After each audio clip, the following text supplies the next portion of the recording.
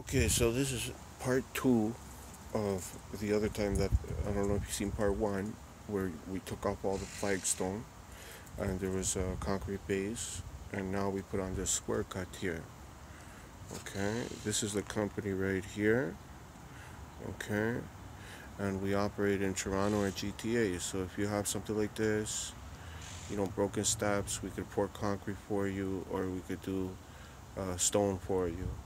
And if you want to, face your wall, we could also do something like this.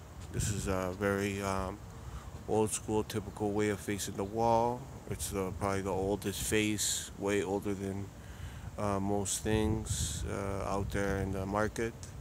It's not really offered due to the fact that a lot of people don't know how to do it, but if you give me a call, once again, it's that company right there, we could get it done for you. You can see here,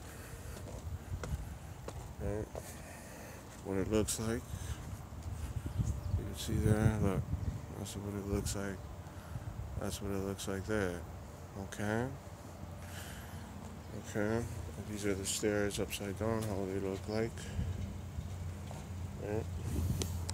We'll go over here, and I'll show you the front face of how it could look with a stone face.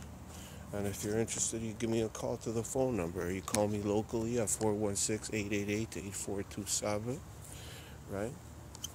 And this is the way the front face looks, right? It's flagstone. We do flagstone faces. There's been flagstone faces done maybe 40 years ago, back in the 1960s. It's not really offered anymore, but if you want to go retro, give me a shout. I could definitely do it for you. It goes right on top of the brick, okay? And those are square cut highlights, those square cut blue highlights, and the lips, windowsills are all square cut as well, okay? That's how it looks like, okay? Once again, here's the steps, right? We did square cut on the steps.